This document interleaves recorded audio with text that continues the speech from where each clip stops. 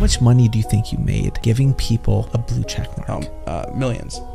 Could you go through what the process was for that? Dude, blue check mark was simple. You establish a level of social proof for people online, and then you take that to Facebook and say, hey, this guy has authority. Can you verify him? They would say no. They will tell you they don't have enough of this or they don't have enough of that. And what did that entail? Like articles in like USA Today or newspapers or? It changed over time where guys literally, they just get a bunch of Nigerian press to write about them. People who were verified like years ago. And you see that they have articles. I think it's .ng or .nr. The Nigerian press sites, they'll have like 10 or 15 articles. They paid for it. And I mean, how much do you think a Nigerian press feature cost? $10. Here's the other thing that I want to lift the mask off. If you wanted to get something printed in a newspaper, let's say USA Today, do you think you could get that article posted?